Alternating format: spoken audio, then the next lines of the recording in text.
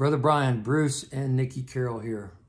Man, we are devastated for your loss. We are so sorry that you lost your brother Shawn, but you didn't really lose him. We all hurt on this side of the veil because Shawn occupied a large part of our heart and still does. But we know where he is.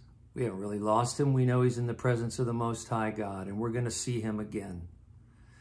And brother, I want to encourage you, he who began a good work in you shall see it to completion until the day of our Lord Jesus Christ. So I know this is a tough time, but I know you're going to get through it because God is faithful to meet each and every one of our needs according to his riches and glory.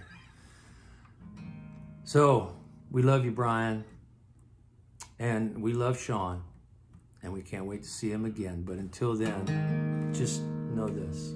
Above and beyond my need, your love has carried me when I was not strong enough to make it on my own. You came and calmed my fears. I know you're always near. Only your love so strong can come from above and beyond.